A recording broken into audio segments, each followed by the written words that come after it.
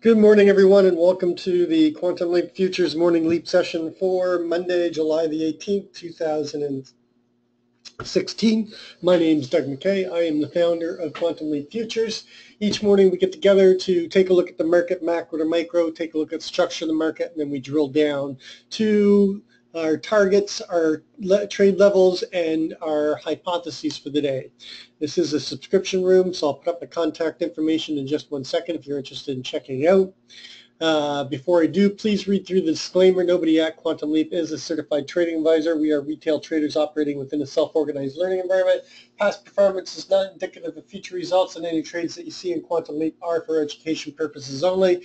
Please trade your own due diligence, your own trade plan, and your own risk metrics. If you're interested in checking out the room, just send me an email at quantumleapfutures@gmail.com or send me a Skype request at Doug_McKay. I'll be the one from Windsor, Ontario, Canada. If you like this video, there's, I don't know, a year or two of videos up on YouTube. Just do a search under Quantum Leap Futures. And if you like what I do, follow me on Twitter at Crazy2. All right, so let's take a look at Friday. Friday, we opened auction just out of range. We rotated back down inside of the value area, went down, took out the naked VPOC, tried to break out of the value area, couldn't. Then we broke through the low of the day, and we went down towards that 46, which was our target, but we didn't get there. We only got down to 49, rotated back up, and then chopped around in the lower distribution from the prior day, and then checked one more time up into the value area, which they rejected and came back down. Now, Friday afternoon, just as the market was closing, it was being released on the news that there was a military coup in Turkey, and the market actually sold off and went down. And where did we get to? Let me just bring this up into the 30-minute here. So we actually went all the way down during our extended hours trading, all the way down to the low at 43.25. Now, this isn't going to be included in our Globex session because on Friday I discount the ETH and only start the Globex on Sunday night at 6 p.m. Eastern Time. But we do have to be aware of the fact that we did dip down into the 43. We did hit that target of 46. We just didn't do it in the RTH session or the Globex session, and this gap remained open even after we opened up on Sunday. Of course, by the time we opened up on Sunday, the coup had already been overthrown, and the government was back in control. So we didn't have any major issues to deal with. Everything was right in the world again. So let's take a look at the news. We don't have a lot of news today. We do have NAHB Housing Market Index at 10 a.m. We've got TIC long-term purchases at 4 p.m., but really no real news today. Today it's all going to be about headline news about what happened in Nice and what's happening in Turkey and what's happening in the euro, but no scheduled news. In terms of earnings, we did have before the open we had Bank of America. They came out at slightly better than expected, but their growth is slowing, and kind of a beat, but it wasn't a real strong beat. We also had Schwab that should have been out about 5 minutes ago. Let me just they still haven't put it out. And then after the market, we've got Yahoo and we got Netflix, which will be the big two. Bancorp, that's about the two big ones there. So this is really the big kickoff of the earnings So we'll have a lot of earnings this week. We've got 19 tomorrow, 20 Wednesday, 21 on Thursday, and 22 on Friday. Each day I like to start my day taking a look at the macro to the micro. The way I do this is I simply use a candlestick chart with a 9 EMA and a 20 SMA moving average. And then I'm looking for slope and separation and where we are within the trend within the time frame. I start with the monthly and work my way down to intraday. But you can see on the monthly we had this beautiful trend. Then in the end of 2015, beginning of 2016, we tested it, but we popped back up and we went and made new all-time highs at 2168. This 2168 is a Globex all-time high. We have not tested it again in the RTH. It's like an unadjusted prior high on a different contract. The Globex highs are usually tested in the RTH at some point in time. Right now we're trading 21.57 and a quarter, so we still have range capabilities to go up and test that both on the daily and the weekly. So just keep that in mind, but we have pulled back a bit. Going down to the weekly, we have a possible FUBAR Mr. Sneaky tech gap happening on the weekly. Now it's only Monday, so this is still got the rest of the week to play out, and it could change from a Mr. Sneaky to a double top or put in a new high. But something to be aware of is that we've got the possible FUBAR Mr. Sneaky on the weekly, which the last 3 weeks have been huge run-ups, all to new all-time highs. We've got slope and separation to the upside, so the trend itself is very strong in the weekly. We don't even begin to challenge the trend on the weekly until we get down to the 2103, 2104 area. I'm looking at the 2104.50 area. Going to the daily, same thing. We've got good slope, good separation. There is a Mr. Sneaky here, a little bit of a tech gap, but not a FUBAR. So a move down to close this technical gap will bring us down to the 2132 and a quarter. I'm looking at 2146. That's the micro composite VPOC of the 2-day balance that we just broke out of. We'll look at that in a minute. But the overall trend is still up on the daily. On the intraday, we've had this really strong move on the 4-hour. We came down and tested it on that Turkey news, and then we popped back up and we're starting to get a possible continuation. We did come down and test the 20 from above, but now we're back above the 9. We don't have a lot of separation, but we do have slope, so we do have possibility of a continuation happening on the 4-hour. Going to the 1-hour, you can see we've been in this consolidation mode on the 1-hour and just chopping around, but we are above the 20. We're just breaking below the 9 right now.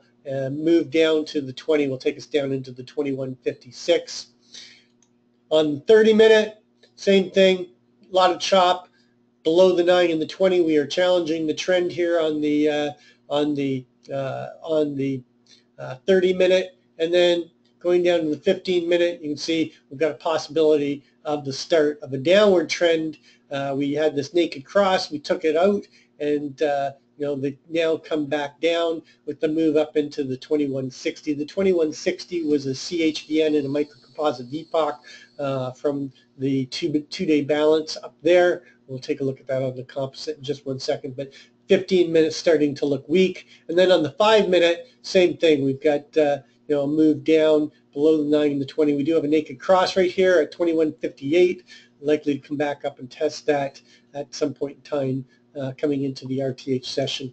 So we are seeing a little bit of weakness, but it's very small amount of weakness. But we are due for some type of a pullback at some point in time with this strong move that we made. Taking a look at the structure. So we had this balance that we were in, from March 17th through to the breakout. And since the breakout, we've just we've gone parabolic. We've hit several gaps. They came down and closed this gap on Friday. but we're currently trading up in this upper distribution. Just below is a small CLVN at 56.75. The value area for the 2 days is down at 55, and we've got this thin area. The 2-day microcomposite VPOC that we just broke out of on that gap on Thursday is down at 46. So anything below 49 and a quarter, I think you got a really nice short into 46 into the 2-day balance, because we gotta get a pullback at some point in time. 38 and a quarter is going to remain our key line in the sand. Below that, I'm looking for a bigger pullback down to close these two gaps here, and possibly come back and test the breakout day, which is the July the 8th, which was the real breakout day, and start coming back and repairing some of the auction down here in this thin area. Overnight,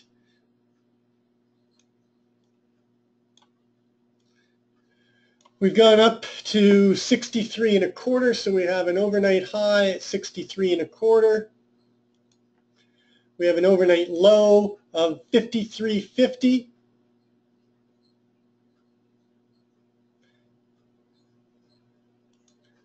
And we have a VPOC at 57. I don't think it's going to change, but it can change.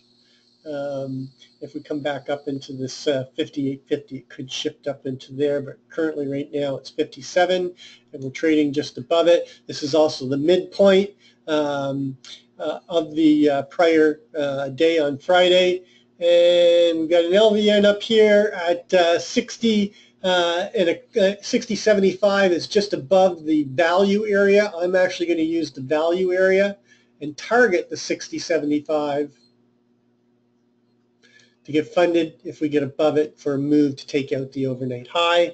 And then that's really all the information that I need from overnight. Move this over, stretch this out a bit.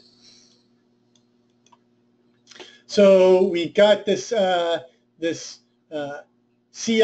at 56.50. It's right at the midpoint and the IB high and just above the VWAP. So I am going to use this as a trade area.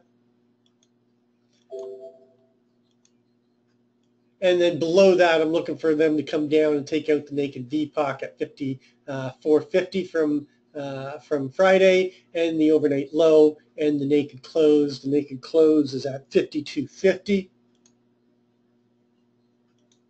And then just below that, we've got the value area low and the LVN from Friday. And then below that, we've got the 49. And anything below 49, I'm targeting the 46 and the 45.75, naked VPOC and naked close. And then below that, we've got the key line in the sand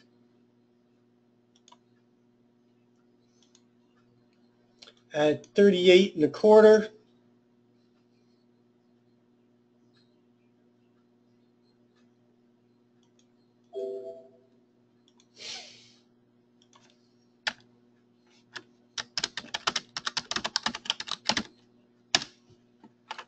And then below that, we've got our daily downside ATR target. So our 20-period ATR is running 3160, but that has the outlier, which was the Brexit, which was a range of 120.50. So I've taken that outlier out, so that brings our daily ATR down to 27.53. So off of the high overnight, our daily downside ATR target is down here at 2135.75. And on the upside, off of the low overnight of 2153.50, our daily upside ATR target is 2181. Our 20-period weekly is running at 53.6375. So our upside weekly ATR target takes us into the 2200 at 2207 and a quarter. So let's do the levels to the low side right now. Below the 48, targeting 46.45. There's nothing really below us. There is a 43 and a quarter 2-day microcomposite value area low, Plus, remember that we had the 43.25 as the low of the ETH session on Friday on that Turkey news. So I'm going to be using that as a trade area, and then below that I'm looking for a move down to 38.25. Anything below 38.25, a move down to test the daily ATR and the naked VPOC at 33.75. It's also a CHVN, and then we've got 30.25 with the naked VPOC, naked close at 30.50, and then the next key area is going to be the CLVN at 21.26.25. Then we've got 22, and then we've got all this repair, the naked single and the 50% of the significant breakout candle is all the way down here at 21.14.50. I don't think we're going to get down there today. We're not going to worry about it. And then above, there's not really much above the above us. Above the 59.75, I'm targeting that 60.75 and the overnight high at 63.25, with the trade area at the range high on Friday at 64.25. Anything above that, I'm looking to come in here and hit some new highs up at 21.68. We still have a measured move up at 21.88.50, but there's not a lot to guide us up here. So I'll be targeting quarters, as I usually do, at 75, and then that measured move and the daily upside target at 81. But there's really not much. Anything above 64, you want to be long and stay long to see that move and that takeout of the Globex all-time high at 68 in the RTH. So those are my levels. It is Monday, so there'll be some adjustments being made here. Right now, we have our Keltner center line at 57.75. Above it takes us up to the upper Keltner line to the overnight high at the 63 area. If we stay below it, a move down to the lower Keltner takes us down to the 51 and the value area low from Friday, and the takeout of the overnight low and the naked close and the naked VPOC. So that's what I'm looking at. In terms of hypotheses, we're going to be opening up inside of range, inside of value, so I'm expecting an open auction in range. I'm looking for a move down. Hypo 1 is a rotation down into testing the value area low and the takeout of the overnight low and the VPOC, and then finding initiative buyers down here and rotating us up through value and back up towards that 68. So Hypo 1 is an open auction in range, move down, find buyers somewhere between the 54 and the 51, maybe even dipping down to the 49, but move back up, up into, making new highs. Hypo 2 is an open auction out of range, a move up to test the value area high or failure at the LVN, and then failing to take out the overnight high, and then finding responsive sellers and rotating us down, chopping around between the 51 and the 49, and then a continuation down into the 46. I give fairly weighted odds for Hypo 1 or Hypo 2 to play out. So I don't know which one's going to play out, but I'd give it a 50-50, and you could really flip Hypo 1 with Hypo 2 and have Hypo 2 as Hypo 1 and Hypo 1 as Hypo 2. But as it is, the normal auction would be a pullback and then a continuation to take out that all-time high. Hypo 3 is a open auction in range, a move up, failure to take out the overnight low and the VPOC and the naked close, chop around in the 60 area and this microcomposite VPOC, and then get continuation up through into the 2168, and then chopping around between the 68 and 75, maybe even testing the daily upside ATR target at 81. And then Hypo 4 is the opposite, a move down, testing the 49, failure through the 46, chop, and then continuation and a move down into that 33 to 35 range and a strong pullback. We did get a bit of a pullback on Friday afternoon, so more likely going to get a balancing area, so I put more weight into hypo 1 and hypo 2. That's what I'm looking at. In terms of gold, my VPOCs have my composites are all messed up. I had to do a full reboot over the weekend, so things that weren't saved.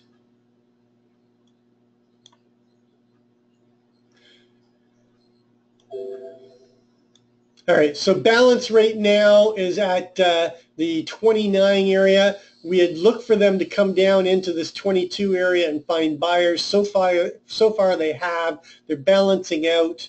The key line in the sand is going to be the 1312. Anything below 1312, look for them to go down and test the 1300 and possibly into the 1200s. The big target below is down here at 1286, 87 area.